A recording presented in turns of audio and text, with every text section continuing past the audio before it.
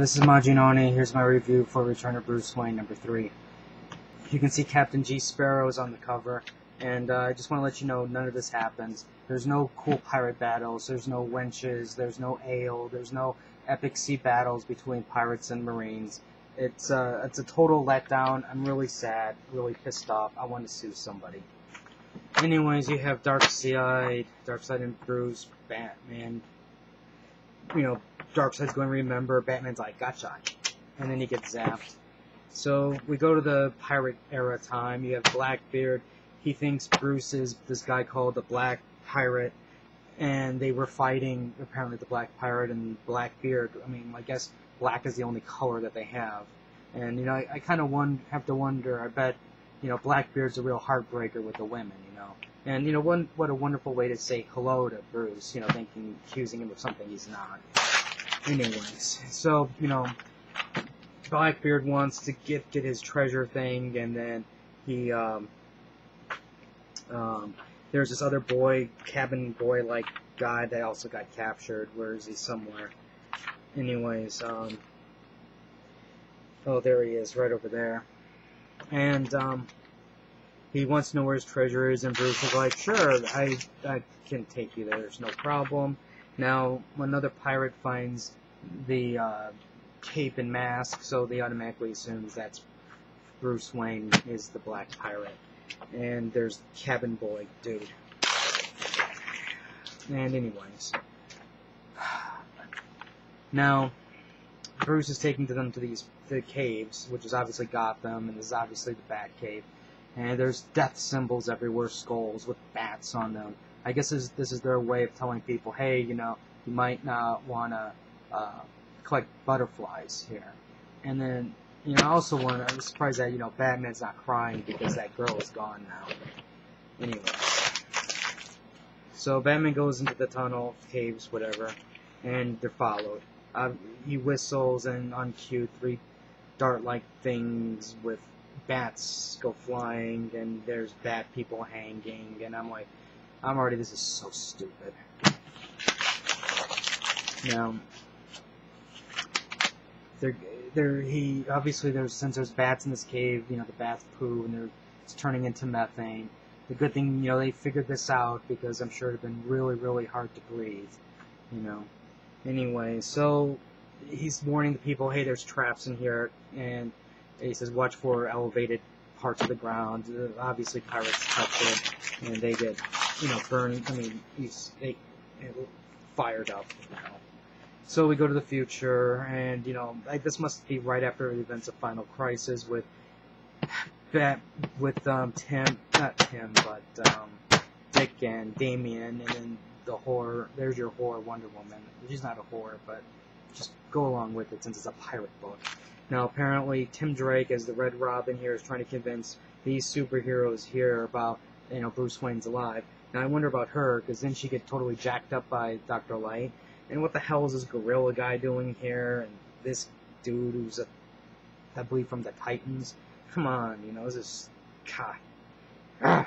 Anyways, who knows? I can't even place where this is, because looks like I said, events after Final Crisis with Damian, which doesn't make sense. And then you have Tim Drake here, who, went on a quest to find Bruce Wayne and just gave up the quest once that storyline with the Raul Ghul was done. So where does this fit? I don't care. But they are talking about Superman and those guys going into the future, end of time. So you have, Gossip Man right here, and he's talking to Bruce, and Bruce figured out, hey, I was going through the caveman times, and I went to the Pilgrim times, which was 1640 about, and now this is 1718. So let's put something into perspective here. Obviously from caveman to Pilgrim times, he did a significant jump. Then from Pilgrim times to pirate times, there's like 100 years or so. And then when you go to Jonah Hex, that's about another 100 years approximately. And then you go to Sherlock Holmes, which is, pretty much like close to the same time frame. And I'm going, what a way to jump through time. All you did was just do a tiny hop and go sideways to a different country. Well, I guess it'll probably be Victorian era Sherlock Holmes Gotham. Sorry, all you purists out there.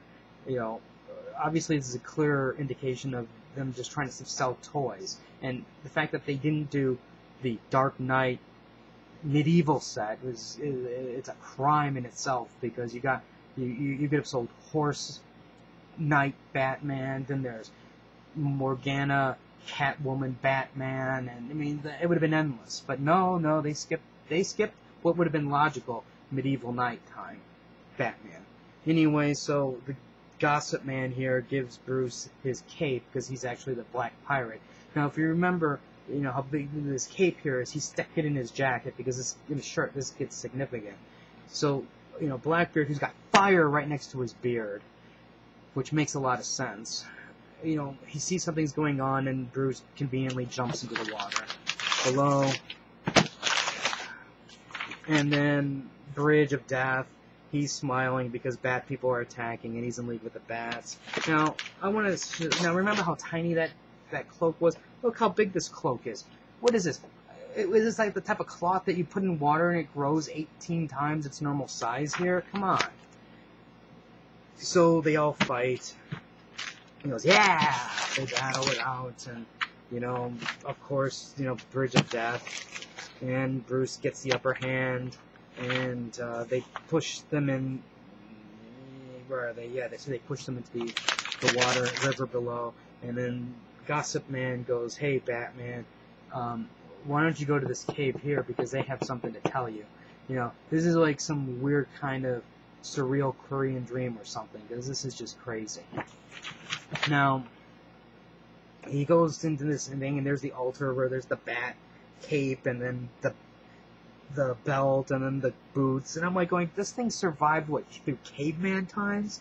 Come on, what is this, made out of some industrial plastic that just doesn't biodegrade or something like that? Oh, shit, man, he could have made a fortune selling this on, without, you know what I mean. Anyways, this is getting kind of frustrating. Anyway, so it's eclipse time, and when it's eclipse time, that means he's got to go. It's convenient that when he jumps through time, he's jumping right near a time of an eclipse, So he goes away, and just so you guys don't think Batman would kill somebody, you see them get away here. They're saying this is a cursed Gotham, in case you didn't figure it out. So anyways, you follow Gossip Man through time, and, at this time, he didn't have a girl, because, he didn't have no game. So what he did was he did some Bat style and followed some simple rules. He put on something nice here. Then he wasn't nervous when he met the girl. And he was just himself. And now he won himself a girl, and then the kids, and then he's an old man now.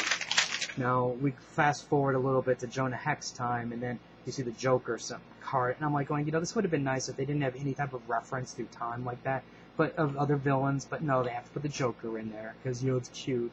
And then you have some guy here going, hey, there's just Batarang thingies in my buddy here. So that just shows now that he's been there at least 3 days. So I'm wondering, what's this deal with the Eclipse thing? Is it just there for convenience sake type thing? And then there's Cowboy Batman, which is really stupid. Now, this type of story just infuriates me, because it's utter garbage.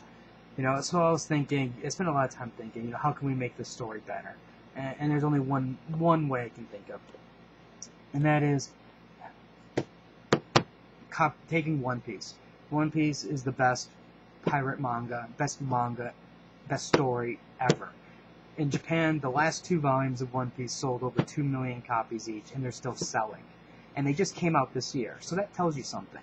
So the only way I say to make this better is just take the One Piece manga, slap it in between the cover, and now I have something readable. This is garbage. This is filth.